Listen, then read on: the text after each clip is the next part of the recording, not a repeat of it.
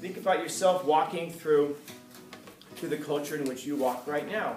How many influences are you receiving that you won't even notice it unless somebody points it out to you?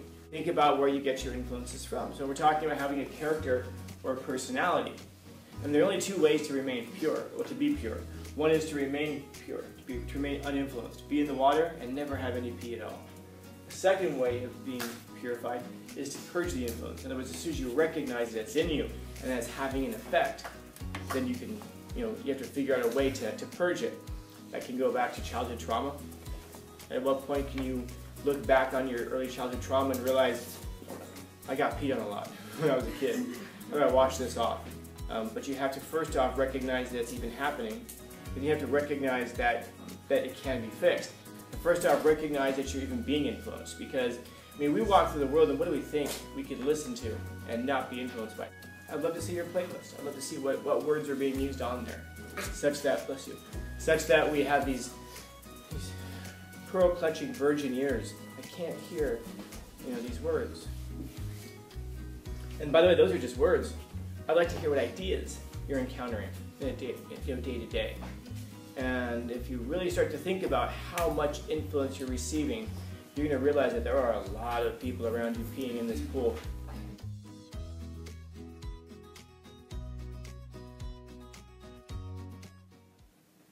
Yeah. Yeah. Now I'm thinking of another way, of course, that in order to, you have to be an absolute sea of virtue in order to receive even a little bit of a polluted stream and to remain unpolluted. You follow? So let's say, for example, we're sitting in a bathtub together. Don't think about it. It's only weird if you think about it. And then I look at you and I say, guess what? So you thought about it. Weirdo. Weirdo, man. And then I look at you and I say, guess what? And I, what? I go, I just peed. What's your natural reaction? You jump out of that. What you should have in the first place. Jump out of the bathtub. As soon as you realize that's where you were. Now let's say that we're in a pool together. And I say, guess what? Oh, I know that looks, Galen. You peed again, didn't you? I peed again. And now you probably swim away a little bit. You're like, oh, that's gross. You swim away a little bit. Now let's say that we're standing in the ocean together. And I tell you, hey, guess what? You peed again, didn't you? I peed again. You just probably sit there and just go, that's gross, man. You follow? Like, how big of a body of water do you have to be in with somebody when they pee before you get disgusted by it? You're never really okay with it. You could be like in Hawaii, and I could text you and go, hey, are you staying in the ocean? Yeah, me too. Guess what? ... You peed again. And then you would still be like, ugh, that's gross. Even though we're going to be separated by 1,000 miles of ocean, 2,000 miles of ocean, whatever it is. But if you're in the bathtub, you're going to freak out and jump out of there because you're going to realize that there's a real danger of being polluted or getting pee on you. But when we're in a pool, less so. When we're in an ocean, even less so. And then we're separated by, say, 1,000 or 2,000 miles of ocean, even less so. But it never really goes away. You follow? Now think about the water as being your character, or your personality. And then think about the pee being influences, negative influences. And so I guess I ask you, how big of a personality, how big of a virtue do you have to have? How big is that body of water of your personality before you're polluted and you become polluted yourself? And of course now, if let's say you pee in the bathtub and you take that bathtub water and you give it to somebody else, of course now they're going to be polluted by it. And less so if you grab ocean water, there'll be less of it in there. In other words, when you start to dish out your personality into the world. And so, how big does your personality, how big does your virtue have to be before you're okay with taking in negative influences? Now the strange thing is that, let's say that we're sitting in the bathtub, and I tell you I just peed. I go, that's gross. I look, I go, well, did you guys notice that David peed too? What the hell is he doing in the bathtub with us? Again, don't think about it, just accept this. Yeah, and now, Michael's in there too. And I was like, why are we all in here together? No, I got a better question. Why are we peeing? No, why are we here together? Same thing now, we're in the pool. Now, you won't even, you may not even notice it But I might just tell you, oh yeah, they just peed. I said, did you just pee? Yeah, I just peed. This is gross. Why is everybody around me peeing? But this is the point. Think about yourself walking through the culture in which you walk right now. How many people around you are peeing? How many influences are you receiving that you won't even notice it unless somebody points it out to you? Think about where you get your influences from. So we're talking about having a character or a personality. And there are only two ways to remain pure, or to be pure. One is to remain pure, to remain uninfluenced, be in the water and never have any pee at all. The second way of being purified is to purge the influence. In other words, as soon as you recognize that it's in you and that it's having an effect, then you can, you have to figure out a way to purge it. That can go back to childhood trauma. At what point can you look back on your early childhood trauma and realize, I got peed on a lot when I was a kid. I gotta wash this off. And then you have to figure out how to do all that, of course. But you have to first off recognize that it's even happening. Then you have to recognize that that it can be fixed. And that goes along with these two things up here. And by the way, those are some really hard things. So first off, recognize that you're even being influenced. Because, we walk through the world and what do we think we can listen to and not be influenced by? Think about, I'd like to see your playlist. It's just like if I ever have a parent complain about the way I talk in class, one of the first questions I want to ask is, can I see your playlist? Can I see what you're playing at home? Can I see how many books you have at home? Can I see how many televisions you have at home? Can I see how much internet access you give your kids? Can I see how much you're involved in their lives? Can I see all of that before I tell you that I do use the F word from time to time in class? But that's the one thing that's going to push you over, not everything else. I'd love to see your playlist. I'd love to see what words are being used on there, such that, bless you, such that we have these pearl-clutching virgin ears. I can't hear, these words. And by the way, those are just words. I'd like to hear what ideas you're encountering day to day.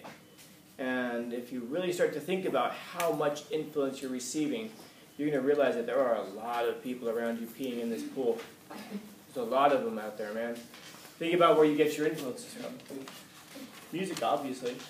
And now, do you really, really, really think that you can listen to the things that you're listening to and not be affected by them? And by the way, when I say that, I'm curious to know where all of our minds go. I wonder if all of our minds go towards the really negative music that we listen to. Yeah, I can listen to that. It doesn't bother. It doesn't affect me. I wonder how many of us turn to the positive music that we listen to. Oh, Scout's talking about the positive stuff. Yeah, the positive music, that's true. I can't listen to a lot of it without it affecting me. Can you? Which of those two places does your mind go? The negative influences or the positive influences? Because you're going to find that we very rarely ever feel the need to defend the positive influences. But man, we're on top of defending those negative influences. But let's call it what it is. I just wanna. I like the beat on this. I just wanna. It's like I'll talk about listening to like music, for example, with really negative influences. And we'll say, well, no, I don't listen to it for the lyrics. I listen to it for the beat. Okay. Let me know. I can give you some really good Christian hip-hop. I can give you some really good Islamic hip-hop. I know some really good artists. Oh, but that's weird, isn't it? Why is it weird? It's just about the beat, right? It's not about the lyrics. It's just about the beat. Come on, man. We know it's not about the beat. We know that it's about the words, too. We know that it's about the rhythm. We know it's about a lot of parts of it. But I guess the question is, how much can you love the beat, even if it's destroying your character? How much more can you love the beat than you love yourself? How much of it can you take in? Anybody in here ever see Pinocchio? Yes. Which one? The first one. Maybe you've seen Pinocchio before. Okay. There's a new one on Netflix. It's like a claymation one. That's really damn good. You should see that one. But if you remember the story from Pinocchio, they get kidnapped, and actually they don't even get kidnapped. They go willingly to a place called Pleasure Island. Yeah. And what's Pleasure Island missing, by the way? Anybody know? Anybody remember? Adults. Adults. And specifically, which adults? Parents. Yeah. And specifically, which parent? Dad. Mothers. Yeah. Mothers is a big part of it. This is the taming influence of parents on kids. You take kids, leave them to their own desires, let them listen to whatever they want to listen to, let them eat whatever they want to eat, do whatever they want to do, and what happens to little boys when you leave them without parental influences? What do they become? Donkeys, jackasses. And you see it. I mean, I see it, obviously because I work with little kids at the gym. You see it. There's a judo class that goes on before my class, and then there's the jiu-jitsu class. And usually there's about 3 to 5 minutes between the two classes. So I go over, I don't say anything to them, I just go over, I set a timer, and then the timer starts. And then they know how much time they have. And these kids go wild, man. They're like picking up kick shields and just like smashing each other with them. So he'll just be standing there watching all the chaos, and I watch him, I go, must be a new guy, because he's not watching his back. And as he's just standing there just watching all the chaos, some little kid will run behind him, grab his ankles, and then just lift him up so he goes face first on the mat. And then they look at me, and I always ask him, first day, huh, new kid? Because this is how they behave when there's a bit of freedom that's allowed in there. Now, we get better as we get older, right? Come watch my seniors sometimes. Because as you become a senior, you get more and more hands-off. Teachers kind of let you to your own devices now. They're on top of you as much for homework. They're on top of you so much for being on time. And what happens is that those people who otherwise might be well-behaved are now going off and they're going a completely different route. Why? Because there's no one standing above them telling them what they must do. They're allowed to their own devices. Now you can see which influence is really stuck. It's like, oh heck, it's like in this class, why are 80% of you failing? There's a reason for it. So I don't stand above you. Come on, get your work done. Put that away. You can do this. I believe in you. I'm going to do that sometime. When you guys come in, I'm going to start talking like that. How are you all today? Hey, fingers up. Show me. 1 to 5. How are you feeling? Oh, you feeling? Oh, we got a 2 over here. Okay, it's really like a very aggressive 2 he's got going on there. Oh, okay. How can we fix that? All right, circle up. Sharing time. Exactly. 2 in the middle. Fight it out. Rest of us cheer. All right, let's go. 2 people enter. 1 person leaves. Now again, I know some of you dig that. Some of you will dig that. But here's the thing. If all of that stuff worked, if having teachers stand above you and force you to work, if sending emails home, if calling home, if all that stuff really worked, and I mean like, not worked in the short term in terms of this class, but worked in the long term in terms of developing your personality, isn't that what you've had your whole life? Isn't that what most of your teachers are? If that worked, I wouldn't need to do it in here. Because you'd already be doing those things, because you'd already be influenced by all of your other classes leading up to this point. But that tells you something. You're not influenced necessarily by those positive things. We're influenced way more by the negative things. And we might think like, oh, it's because we need to fit in. I'm going to let that sink in for just a second. We're way more influenced by the negative things than the positive things. Why? Because we want to fit in. So what kind of a world are you trying to fit into? Think about that. Think about that. When we talk about popular music that's popular, pop music, why are the themes so debaucherous? Why are the themes what they are? Why aren't there very positive messages? What's missing? Why is it that we're trying so hard to fit into a negative culture that really brings out the worst elements of us? Is there anything really that you're listening to? By the way, there might be, and I hope there is. I'm just asking this as a general question. Is there really stuff that you're listening to, even passively, that's pushing you in a positive direction? And even then, I'm thinking of like, J. Cole, Love Yours. You guys know the song? No? Yeah, what's that? That's too bad. Yeah, it's too bad. It's a great song. It's a great song. I'm trying to think of the very last part of it. He says, there's always going to be a house that's bigger than the one you got. There's always going to be someone with clothes that are fresher than the ones you rock. Sorry. There's always going to be somebody with clothes that are fresher than the ones you rock. And then this next line, there's always going to be a bitch that's better out there on the tour. But you're never going to be happy until you love yours. And you can hear that and go, yeah, did you miss the fact that he just called women bitches? And that we accept this as a positive part of our culture. We just go, yeah. Well, I mean, he's not talking about, it's very specific. Why do we have to make all these excuses for it? Why can't we just accept it? He said what he said. And the overall thing there is positive, sure, but look at how it's tainted with just enough piss to now make it like, oh man, couldn't it have been delivered in a better way? Or couldn't it have been delivered in a better spirit? Yeah, I suppose so. It's a great song. It's a great message. Essentially what he's saying is love the things that you've got. Doesn't mean you shouldn't want more, but love what you do have. But then it's tainted by these little, bless you, it's tainted by these little things that are in there. Why can't we just have something positive? Why does it have to be, adulterated with this ugliness? Now, I'm just talking here for the last 10 minutes or so about music. Think about everything else that's around us now. The people that are around us, who, by the way, are also, I'll get to people at the end. Now think about the movies that we watch and the music that we listen, the videos that we watch, the algorithms that point very specific things towards us on TikTok, on YouTube. I mean, look at your feed sometimes. See what you're being fed, and then ask yourself, why am I being fed all this stuff? It's like if you're watching YouTube and you're getting a whole bunch of commercials, ask yourself, why is that commercial being targeted towards me? What is it in my viewing habits that an algorithm is telling me these are the best videos for me to watch? These are the best advertisements for me to receive. What do they think about you? Or better yet, what do they now know about you?